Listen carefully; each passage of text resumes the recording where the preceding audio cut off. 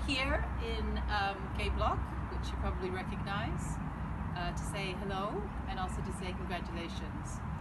We're really sorry you're not with us and you're not in Cambridge. We were just talking about when we interviewed you almost 4 years ago, and we just want to wish you the very best, and we look forward to seeing you soon. Many congratulations on your graduation. We're really sorry that you're not here with us. I was wondering what to say, and I just wanted to say that history is happening at the moment with the Black Lives Matter protests. It's in the public square. And so that just reminds us really that history isn't finished, it's ongoing. And so just like that, your history degree also isn't finished.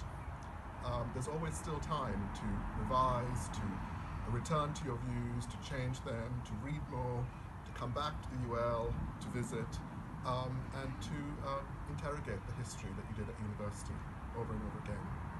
So many congratulations on your graduation. And last, congratulations again from me. I've already given you my sentimental speech about what a wonderful year it's been for me being your Director of Studies, really unlooked for blessing.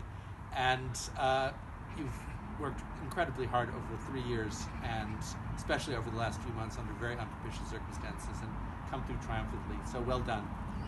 And just a final reminder that we're here sitting in K Block, and we're not moving. We're going to be here for the duration, for many years to come, I hope. We owe you a graduation dinner. We'll see you then. We owe you a graduation. We'll see you then.